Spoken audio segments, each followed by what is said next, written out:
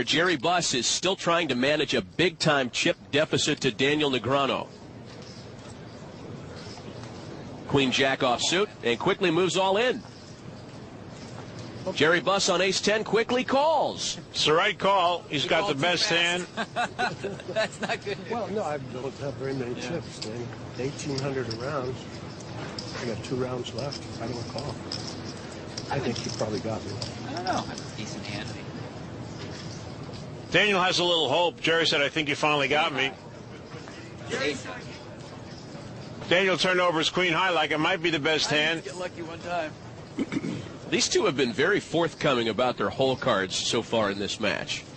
Flop is 5, 9, 10. A pair of 10s for Jerry Buss. I got another big hand.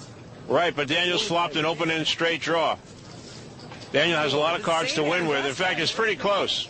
You see the graphic, 52 to 48. I had open and straight against a pair. He needs an 8, Jack, Queen, or King. 2 of hearts, 4 of diamonds. Again, Jerry calling for the cards he wants again. Not again. That would be a good Daniel said, not again. You did it once. Don't do it Not again. an 8.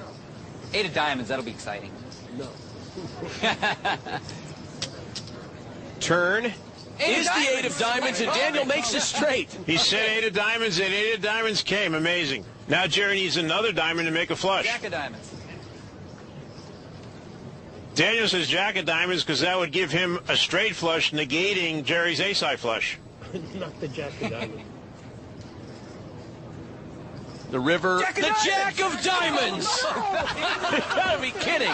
I called the 8 and the Jack. That's unbelievable. I can't believe that. I called the 8 and the Jack. That's unbelievable. I made the straight flush. That is unbelievable, Matt. He called the 8 of diamonds, and then he called the Jack of diamonds. Unbelievable. I got to go buy me a Lakers jersey now.